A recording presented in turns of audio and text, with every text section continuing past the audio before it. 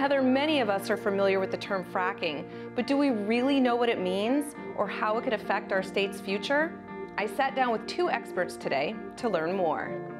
What is fracking, and is it safe?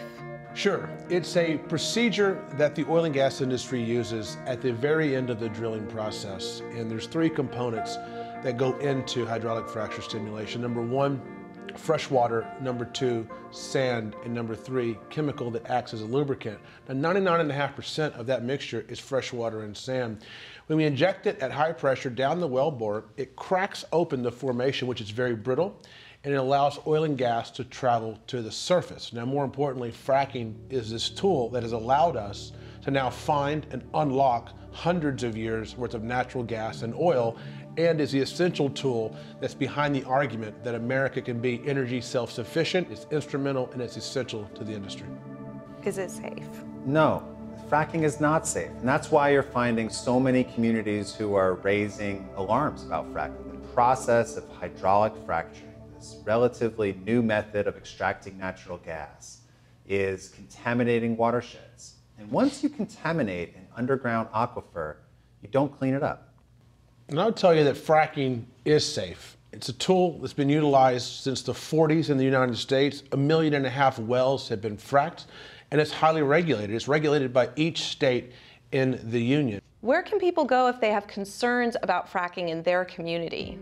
You can go to major publications, you can go to the EPA.gov, and what you're going to find out is each of these publications have different viewpoints. The debate and the conversation continues. You'll hear from the oil and gas industry that there are different studies that say different things. Same exact thing the tobacco industry said in the 50s and the 60s and the 70s, that science is not conclusive.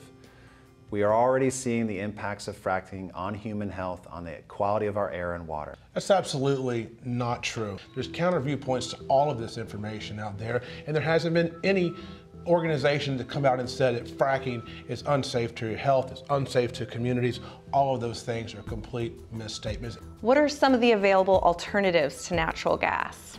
The alternatives to natural gas, the alternatives to coal and oil, are more cheap, more technically viable, and coming online in greater quantities than ever before. Here in California, our state will soon hit 33% of its power coming from solar and wind combined.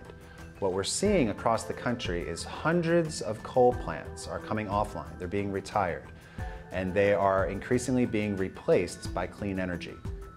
There are no other types of energy that can displace coal, natural gas, and oil to power America. The EIA even says in the next 50 years, there's no way the technology that exists today can even be utilized to store the energy created when the wind's not blowing and the sun's not shining. So if California wants to get the bulk of their energy from wind and solar, they're gonna have very, very hard times in the nighttime when there's no energy coming from those two power sources. Is natural gas truly the answer to energy independence in the U.S.?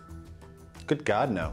We have an opportunity to displace all fossil fuels steadily over the next several years and embrace clean energy in greater quantities. If Germany can get almost 50% of their power coming from the sun, why can't we? Why can't we? I think the quick answer is because the technology doesn't work. Is natural gas the answer to American energy independence? It's one half the equation, absolutely. Oil is the other half of that equation. We're married to foreign oil. We spend $300 billion a year bringing it in from the Middle East, from Venezuela, from countries that don't consider America their friend. We have a gift from Mother Nature. It's beneath our feet.